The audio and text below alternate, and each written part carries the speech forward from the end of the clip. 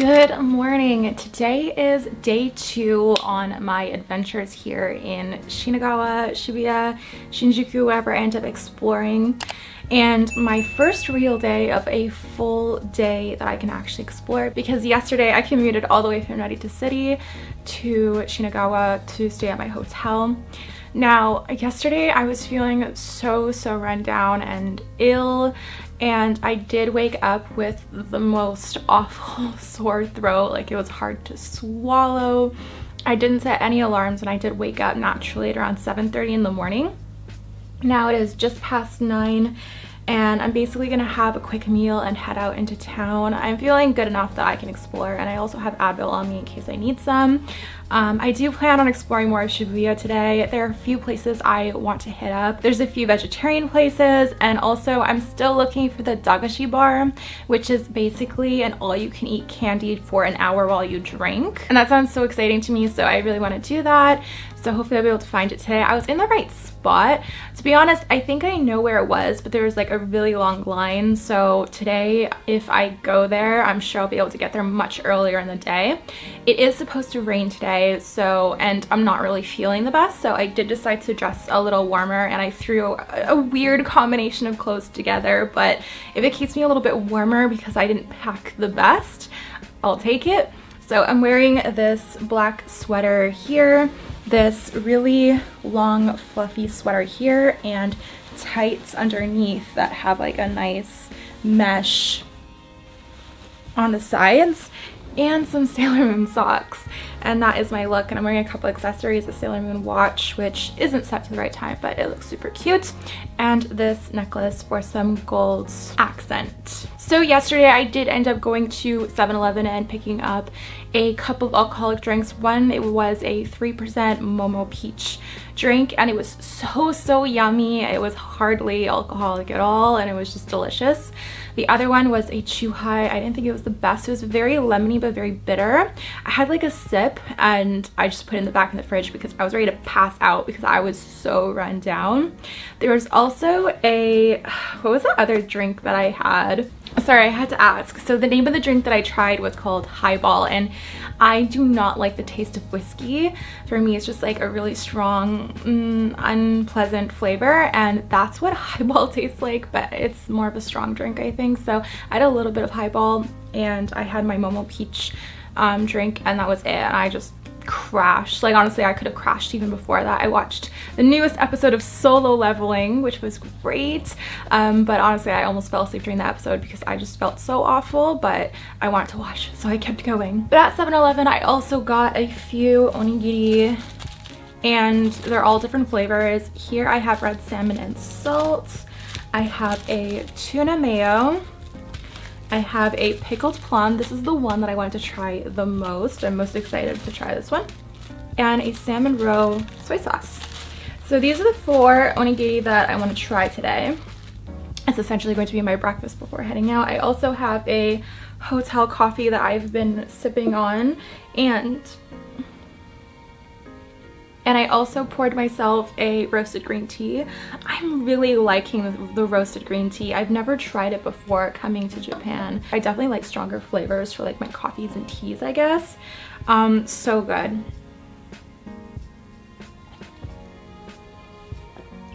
So I also have some probiotics here with me that I will probably take before starting my meal, just because gut health is really important. And unfortunately for me, I did get a UTI last August, and since then it's been a roller coaster ride with my gut, which basically wipes your microbiome for like 2 years.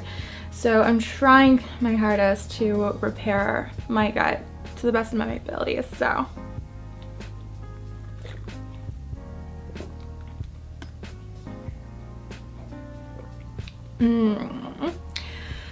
any hot drink when you're feeling ill, when it's supposed to be a rainy day today, when the weather's cooler, even hot soup is so good. So I think I'm gonna jump right into the pickled plum here, just because I am a bit of a sweeter girl. I think this is supposed to taste a little tart, but either way, I'm very excited. So let's go ahead and open this up and see what it tastes like. it was really hard to find pescatarian friendly food on like YouTube videos and things like that, because most of the ones that I was finding were people that were full on vegetarian. They didn't eat fish. Oh yeah, I'm opening this the wrong way, I think. I definitely am. Well, we're gonna set the rice to the side for now because I think I opened this really incorrectly. I apologize for being such an amateur. I know I'm an amateur. I'm so sorry. Oh, I'm just breaking this every which way. Oh. Well, hopefully it will still taste the best even though this is a total fail on my part. Hopefully I'll open the next one correctly. So let's take the first bite. Mmm.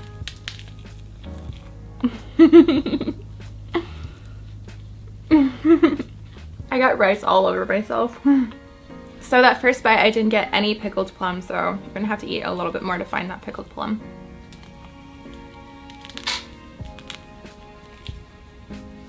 Mmm.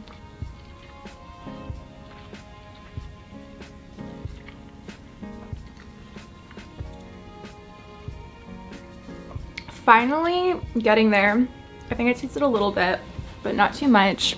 So that's what the inside looks like. I guess I'm just gonna finish this because I really have to dig for this pickled plum.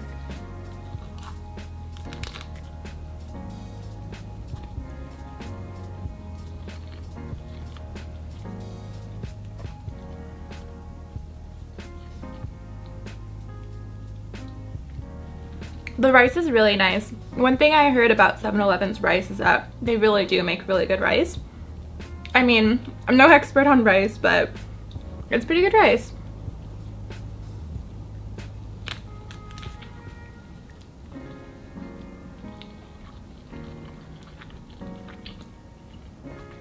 Mmm.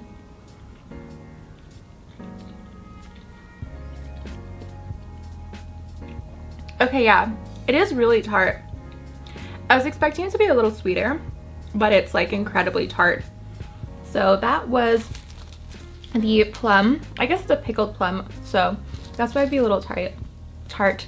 Next, I think I'm gonna go with the tuna mayonnaise. So hopefully this time I can open it correctly. I might even get some help here. So you have to do the sides, right? Oh, it says 1, 2, 3. 1. It literally has steps. I didn't read, you guys. 1.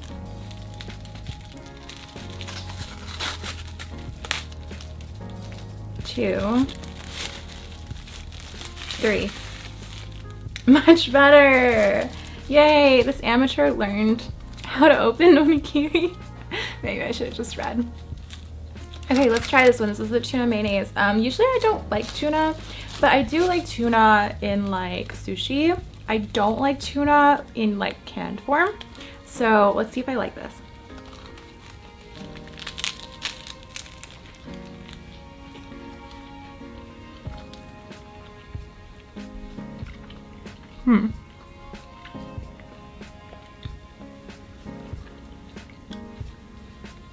Okay, this tastes very much like canned tuna. I might have to donate this one, I'm not gonna lie. It just has that very tuna-y flavor. I can eat tuna on sushi, but I'm not the biggest fan of the tuna flavor. My dogs love tuna. I'm gonna have to set that to the side because I can't eat it. Too much tuna. Let's drink some coffee to cleanse the mouth.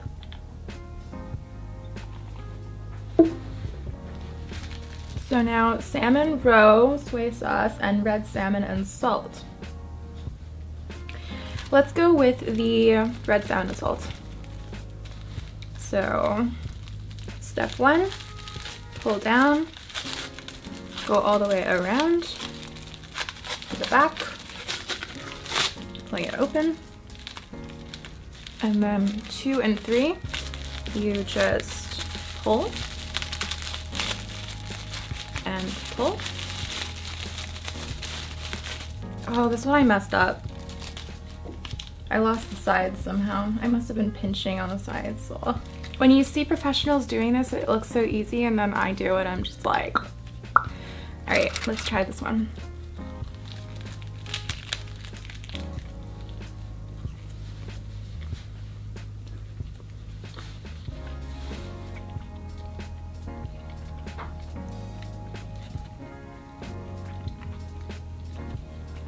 I haven't gotten much of the salmon, but you can see the salmon in there. So let's try another bite and see if we can taste the salmon.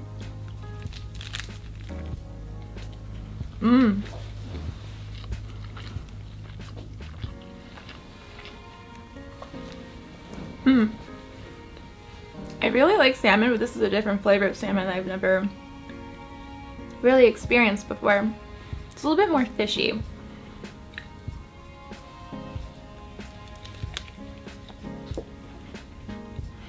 I'm making a big mess.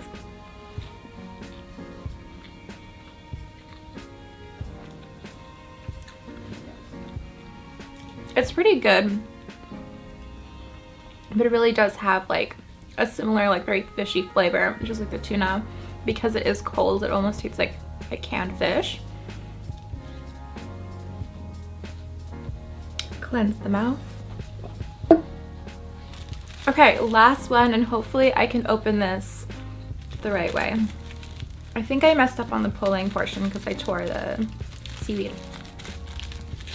So, step one, easy.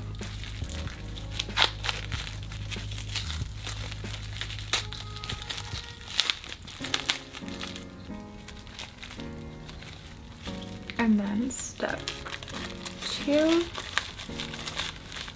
step three,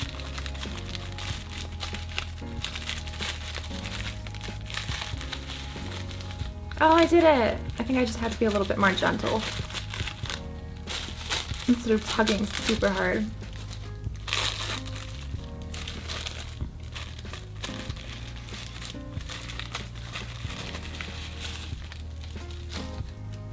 Yay! I think this is my first successful attempt to unpackage an onigiri without help. Alright, so this is the salmon roe. I think I'm actually most excited for this for the fish ones. So let's go ahead.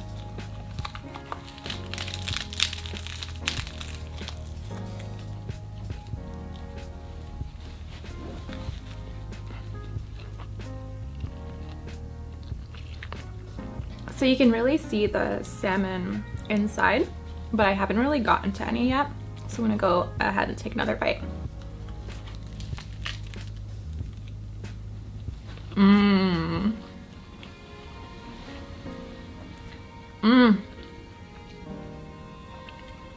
This one's good. Definitely my favorite out of all the fish ones. I did really like the pickled plum one too, but there really wasn't much pickled plum inside, I feel. Well, that's it for my breakfast meal. There were a couple onigiris that I wanted to try that I didn't see in the selection. Those ones included wasabi onigiri and an umi onigiri. Maybe I'll be able to find these at a different 7-Eleven sometime soon. There are so many vegetarian places that I want to try to hit up today in Shibuya. Some of them are just grocery stores that have more vegetarian friendly options. Others are full-on restaurants, and there's even an izakayas apparently vegan or vegetarian or something. So I'm definitely gonna give these ones a try. I really hope that I can hit up the Doggo bar today because that would be amazing. But anyway, I'm basically all ready to head out into town, so I'm gonna go ahead and hit up the train station to Shibuya. I might film a little bit with my phone or something of like how to use the ticket booth system, but it is a little complicated.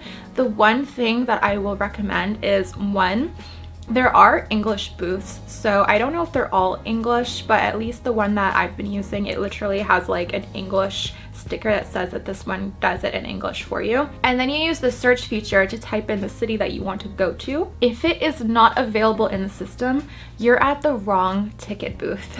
You need to find the ticket booth that when you do the search and you find your city, that's the one you're purchasing for the ticket. That is if you're doing the tickets individually. Right now, I have yet to be able to get a Suica card, so I've just been doing the individual tickets. Honestly, I think it works pretty fine. There was one occasion that I purchased tickets that were the same price as the tickets I needed, but the machine didn't take it because it wasn't for the right station. I was trying to go through the gate and it's like, what are you doing? This is not it. I'm thankful that it refused me to go through it, because otherwise I would have went through it and then either got on the wrong train or realized I had to backtrack, so it would have wasted more time. So I'm glad that even though I wasted money, I was refused entry by the ticket machine thing. And it's pretty easy to use too. All you have to do is slide your ticket into the feeder, and then once you get to the other side, you pick up your ticket. It'll have a little hole through the top of your ticket, and you take your ticket with you, because once you are exiting, you need to put your ticket in again, and you don't collect your ticket, it just takes it and you're done. So just because I was very confused with the system, I think I'll try my best to at least use my phone to film it for you. I don't want to pull my whole camera out at a busy station. Yesterday en route to Shibuya, I was actually packed in like sardines in the station, in the train. It was really busy, and then even before the doors were closed, there were people still trying to shove onto the train and get on so they didn't miss the train. And hopefully today I won't be going through such busy hours, because I was on the train around 6:30, so trying not to take a busy train station train around a rush hour or peak hour, because it's really packed and busy. And make sure that if you're carrying a backpack, you take it off and you hold it in the front or something, so you're not overcrowding people, because that's considered really rude, and you want to be able to make sure that people can fit on the train. With all of that being said, I'm gonna go ahead and wrap up my meal and